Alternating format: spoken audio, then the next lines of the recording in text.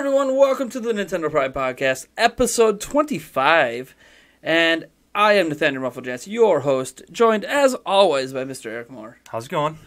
And this week we have only 3 topics to talk about, but they have multiple parts to each topic, and a lot of this is because there was a Nintendo Direct last week. Now, we technically did our very first ever Nintendo Prime Reacts video. You were not part of that, Eric. I am sorry. Oh. But 5J Gaming joined us, and there was a lot of comments after that video that some people would like us to add some more voices to the podcast, not just us two all the time, or us two all the time plus more people. And that makes sense. A lot of podcasts have 3 people, 4 people, 5. And obviously, we don't have enough in-person friends that care enough about Nintendo to have them here. Otherwise, I would love to set them all up here and do like a big in-person podcast like we did at Zelda Informer back in the day when we were at E3 last year. But what I can tell you is I am in talks with a few people on trying to get at least a regular third voice or a rotating third voice every week. Whether it's Darren, whether it's 5J Gaming, whether it's Daniel, which some of our people on YouTube will know from some videos he's done, or whether it's someone that, a guest, Mason of Delfino, who we've had in the past, HMK, who hasn't been on this podcast yet. But we have, I'm putting some feelers out there because I get it, Sometimes you want to hear someone else's voice on this channel besides just me rambling nonstop all the time and Eric going, all right, yep, all right. Giggity, giggity. All right. So, anyways, we're just going to hop right into it. And the first time we're going to talk about is ARMS. And we're not going to talk about the Nintendo Direct stuff because, as I said, we kind of covered all that in the reactions to it. But we are going to talk about some stuff that wasn't in the Direct. And part of this is the fact that there was an in-person event where media got to actually play the game for a significant amount of time. There's a bunch of footage of it out now on YouTube. And one media in particular that everyone always looks forward to playing these games is Digital Foundry from Eurogamer. Because Digital Foundry, they do tech analysis. So they aren't necessarily looking to review the game and tell you this is how good the game is. Rather, they look at how well it runs. Mm-hmm. They count pixels, they count frame rates, they look at draw distance, they look at anti-aliasing and shadow work and lighting, and they kind of break down all of that stuff. And so for people who care about having the most technically impressive game possible, that's something that you go to Digital Foundry and generally trust their opinion on. And they sat down with ARMS and got to record an hour and a half of direct feed footage. So this is all based on the docked version, not necessarily what's on handheld. Which, again, handheld is also hard to judge because there's no way to get a direct feed of handheld mode. Not even Nintendo themselves has a direct feed of handheld. Really? So, it is what it is. Now, what we learned is some very interesting things. For starters, get into the really, really, really good stuff. If you're going to be playing ARMS by yourself in your house all the time, or against people online by yourself, generally, if no one else is ever going to use split screen with you, and it's always going to be you on a single screen, this game is going to run at 1080p 60 FPS or 720p 60 FPS in handheld. That is awesome. Full HD, which is the max the system can output, plus 60 FPS. Smooth 60 FPS. 0 dips in their hour and a half of footage. There wasn't even one frame dropped anywhere, or a half frame, or anything. That is beyond impressive. And that's across all modes. Now, the exception to the 60 FPS rule is if there is a 4-player split screen on a single system. Mm-hmm. Now, there are modes in ARMS that support 4 players, the 2v2 mode specifically.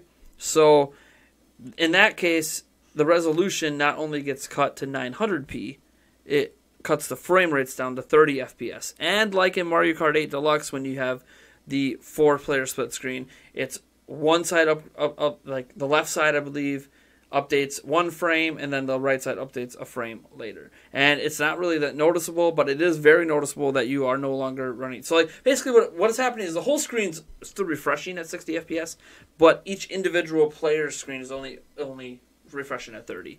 So I know that for the non-tech people that doesn't mean much, but essentially gameplay-wise, it's very noticeable since the rest of the time you play the game it's at 60 FPS, and dropping down to 30 in those instances in very hectic situations didn't feel that great, they noted.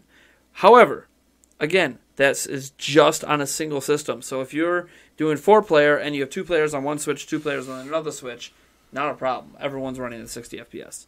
Now, I did note the 900p point. Anytime you are in split screen at all in ARMS, it runs at 900p. And obviously, as I said, 720p undocked because that's the max that can do. So it's interesting that here's why this matters. This is the first full AAA game made exclusively for Nintendo Switch hardware. It's not a port. Mm-hmm. Breath of the Wild was a port. Yep. Mario Kart 8 Deluxe was a port. And as impressive as those games may be, none of them have anything to do with what the max possible capabilities of the system are. And ARMS might not even either. But it's really interesting that what they did, and this, I wish more developers would do this, is they basically said, look, we're going to try to keep this game at 60 FPS all the time that we possibly can. They couldn't pull it off in 4-player, but they're like, look, we're going to keep it at 60 FPS as much as we can. So we're just going to cut resolution. And I think that's a smart move. Because we're talking about a fighting game. Precise button presses, even, in this game with the motion controls, precise motions and flicks, and, right. and right. even button presses involved and all that. Like, there's a lot of precise moments where if a frame drops, that can mean the difference between your victory or your defeat, if it didn't drop for the other player. Yeah. And it depends on what you were doing at the time. So I love that they said, look, we're going 60 FPS. It's going to be 60 FPS. We're just going to drop resolution. And I almost wish in 4-player split screen they would have dropped the 720p. But I think the reason that they said, look, we're going to keep it at 900 is because it's 4-player split. You got to, pixel density, you don't want it to, be, noticeably worse quality-wise. Right. Because you're talking about 720p split across 4 things. I know. Yeah, I'm having a hard time yeah. talking. So getting into this bunch, are you impressed by this, or is it just what you expected? Because this is the Mario Kart 8 Deluxe team making this. Or Mario Kart 8 team, sorry. Yeah. Deluxe was made by a separate group. Oh, really? Okay. Yeah. Yeah, that is actually kind of impressive that they were able to get that much out of this game, for being the first major title that is strictly a Switch release. So, how do I want to put this?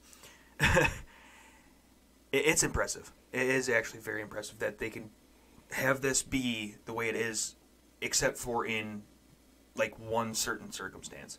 Yeah, So- and there's breakable environments.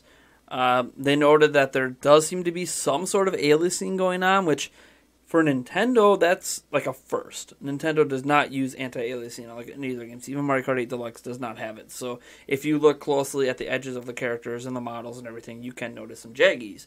And in this game, you don't really notice them that much, which means there's some sort of post-processing going on. And that's great. The lighting's great. It's one of those things you can kind of tell it's the Mario Kart 8 team because it kind of feels like their style, but it's so stylistic in how they approached it that it's definitely not Mario Kart. Mm-hmm. So this is going to kind of lead into the next point because during the Direct, they announced 3 new characters and all these new stuff, and I just want to know what... Oh, there's 10, I believe 10 playable characters at launch. I got it right here. Yeah, there's 10 playable characters at launch. They're going to release more post-release content and stuff and Right. treat it like Splatoon. Yeah, of course. But I want to know, Eric. Yep. I know that you are still on the fence with ARMS about getting it. You might get it someday. Yeah, But day one, one, it's not sure. not sure. Just depending on if I have the cash in the bank Now, at the time. there's the money issue, and also next weekend, or this upcoming weekend, they're going to have a global test fire where we could try it. Or, Really? I'm sorry, global test punch. Test fire is for Splatoon. Right. Yeah. Yeah. So- Interesting. Really? So we'll get a chance to try it out next weekend. Nice. So, again, we'll be able to see if it really is all it's cracked up to be, at least from what they allow us to play of it. Now, what I wanted to know, though, what is your favorite character design? Because these designs are highly unique for these characters. They are. To be honest, I actually do really like them all. Well, But no, right. No. That's just one thing. But I think I like all sports, but I still have favorites. Well, right. Exactly. I think I like Master Mummy the most. Why's that? It's just, I don't know. It's just The mummy? The mummy. It's kind of awesome. He's big, bulky, and then it reminds me kind of a Mumu from League of Legends, a little bit. Okay. So, and I like playing a Mumu. So, I know my sister. I had to actually ask her and showed her the list of the characters. Yeah. What is it, Mechanica? Yeah. She likes that because it looks like a yellow version of Baymax from Big Hero 6. It does. Yeah. And she's the only one who... So, fun... They kind of gave some backstory in ARMS during the Direct, and essentially it's... We don't know what happened. These people just woke up with it one day, and had these ARM things. Is really weird. Okay, And interesting. that one that your sister likes, she is the only one that did not wake up and have anything funky going on. No. She was actually that She way. built a robot Oh, okay. to compete. Actually, that actually makes sense because looking at her, looking at everybody else, they are actual human body, where it looks like She's in a robot. She's in a robot suit. Yeah. So I'm gonna sound like a total sellout on this one, but it's only because I can't believe Nintendo did it. So I'm gonna say my favorite character. Well, it's a toss up. I really like Helix a lot. Really, really, really like Helix. It's some failed science experiment that is a green blob that just can bend and twist and do all these funky things. Okay, yeah. But he's probably going to end up being my favorite at the end of the day. Yeah. But I got to go with Twintella. Yeah. And it's impressive there, too. One, she's the only one who uses her hair instead of her arms. So, like, something funky happened to her hair. Yeah. Two, she's apparently, like, super, super famous. That's like her backstory. Okay. She's super famous. Nice. And three, she is thick. She is. Thick. And the thing is, I don't really care that she is, but it's the fact that Nintendo put a character in that is so obviously thick. And it's not just that they put her in. If you go back and you watch the Direct and the footage, they clearly show off her assets. Aha. Which Nintendo does not typically do. Uh-huh.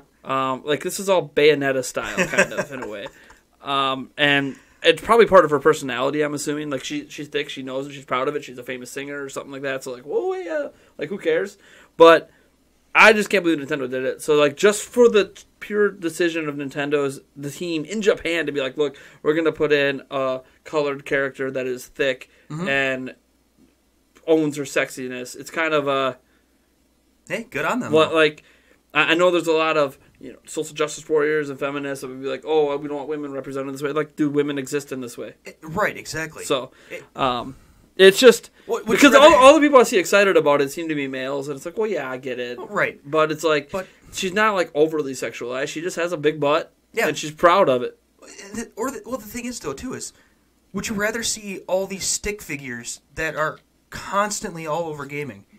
They complain about that all the time.